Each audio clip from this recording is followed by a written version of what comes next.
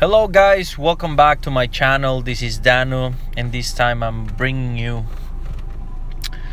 a little customization that I did on my AvP Elder Predator from AvP. So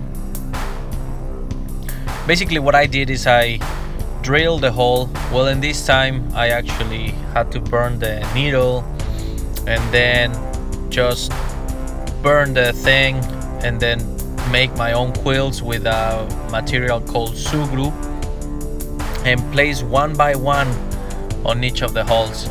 I think it looks okay.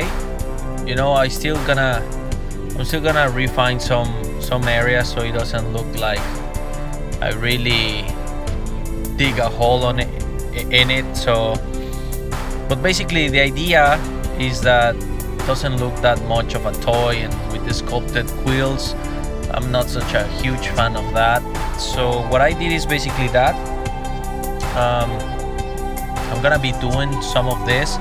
If you wanna send me your head and you're not in a rush for me to do it, I can actually do it for you.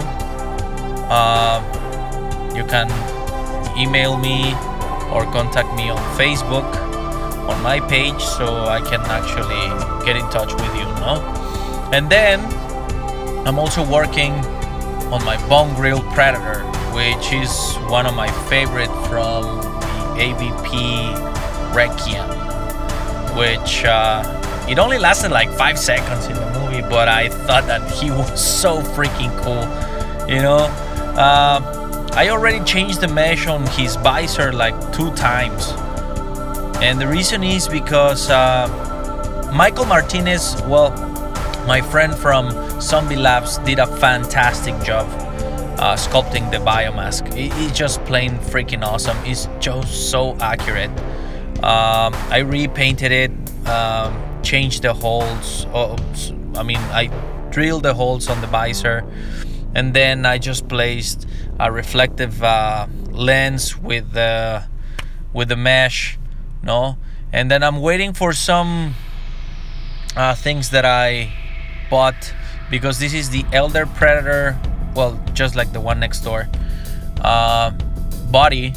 And then my friend Ian McNaughton from Canada helped me out by hooking me up with the gauntlets and the feet.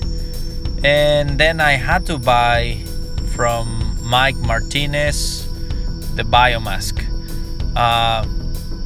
Also, this is like a full kit bash. No, I'm buying from everywhere. I already spent like over $200 on this figure, and it's completely worth it. I really dig this freaking Predator. I don't know, something about it is just so cool, you know. So I'm gonna let you enjoy this, guys. Thank you very much for tuning in again. Hope you subscribe. If you have any question, let me know. I'll be in touch with you. Thank you very much, and stay tuned. Take care.